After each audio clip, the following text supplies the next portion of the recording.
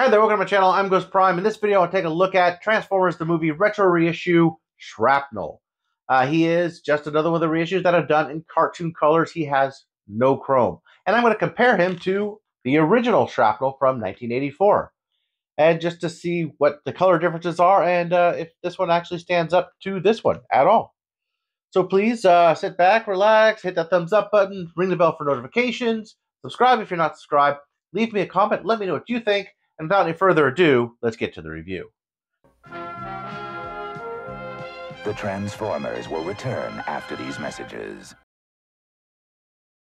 This October 20th through the 22nd, TFCon Orlando at Doubletree by Hilton Hotel Orlando at SeaWorld with special guests Bob Budiansky, Victor Caroli, Dan Gilvison, Gary Chalk, Richard Newman, Alex Milne, David Sobloff, and Casey Kohler. Meet mediocre YouTubers Bert the Stormtrooper, Deluxe Baldwin, Diecast Norbs, Engineer Hoist, Fire Talks, GhostPrime, Kato's Collection, Patriot Prime, Rodimus Primal, and Treebot.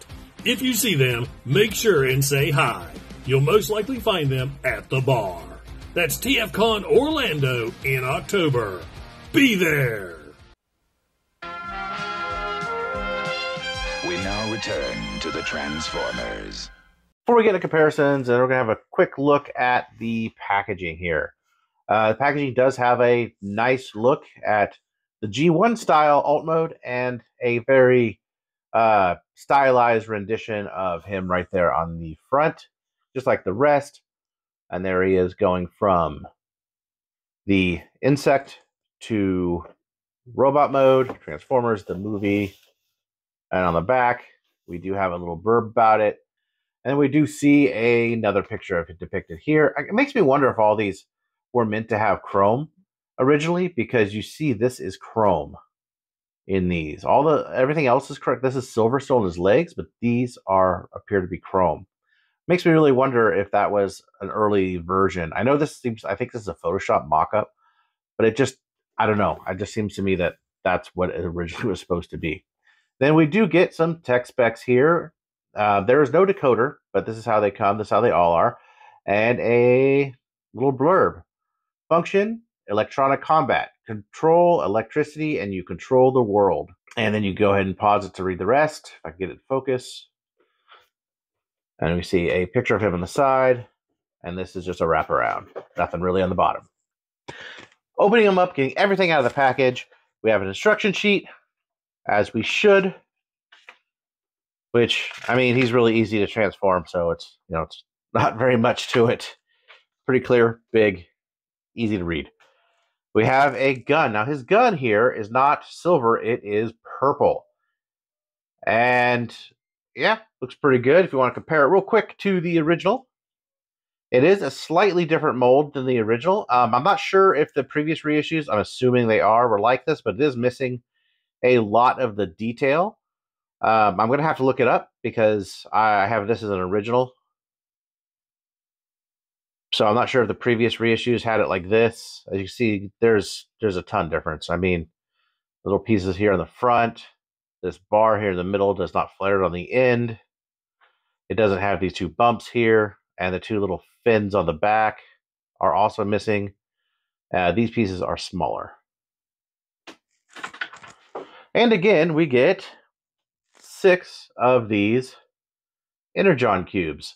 Now, even though Bombshell has not been announced, I'm pretty sure we're getting them, and we're going to have 6 more.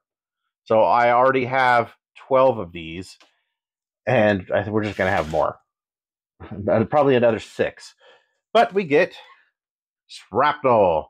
Just a quick look at him here, and see for some of the paint work. He has a logo right there, which I didn't even notice. It's barely noticeable in person. You could really use some white around it with both of these. But he's got silver painted legs. He got purple feet. Moving around, he's got the wheel there is purple. There's a pin. This painted black metal piece. His chest piece is opaque, and does open, and you can put one of the Energon cubes inside there. I think it will close on that face again because I love that visor. If I get it to focus, I love that red visor. Silver painted pinchers on the back. These are white and silver. So that's different. Nothing painted here, and nothing there. I mean, it's pretty basic. You know, he's an Insecticon. We all know what he looks like. And the gun does friction on like this. And here's how he appeared in the Transformers cartoon. I bring in real quick the Legacy. That wasn't supposed to happen. And real quick, we'll bring in the Legacy version so you get an idea here. Very different colors on them. And finally, there is the Generation 1. So get real close here. Right now we got the camera moved a little closer on these. You can kind of really see how the details are different. Obviously, the visor is not painted on the original translucent plastic. The purple shade is completely different. Chrome for the legs, where these are silver. I'm glad that they painted these silver, at least. The bare white plastic wouldn't really work for Insecticons at all. And from the side,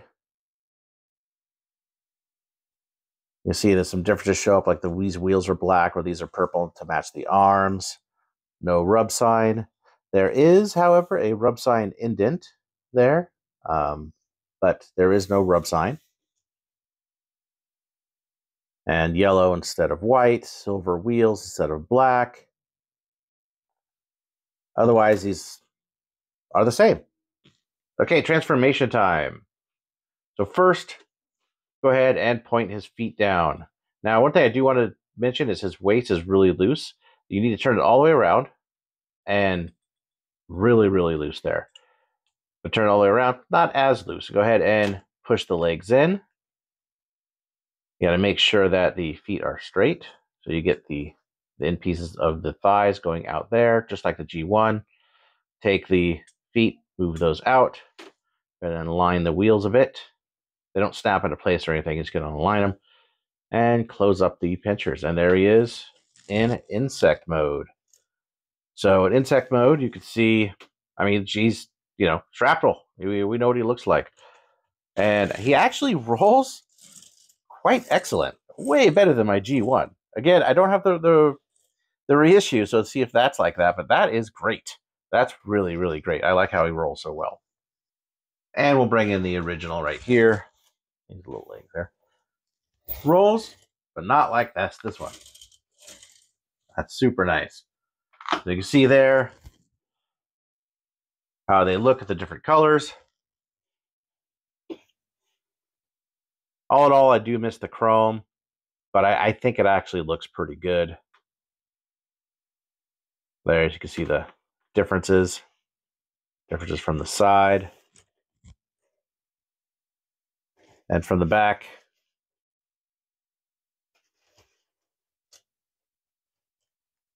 So there they are. I like this one. I think they did a better job than Kickback.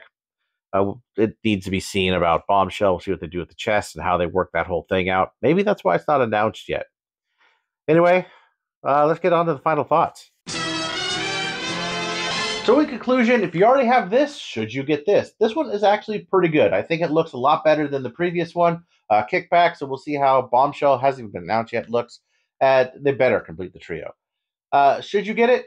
I don't know. I'm going to bring in my expert on this one. Aria, come here, please.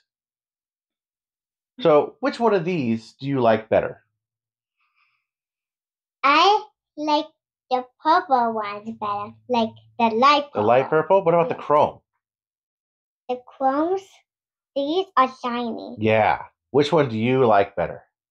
But I like these. You like this one better? Mm-hmm. Well, there you have it.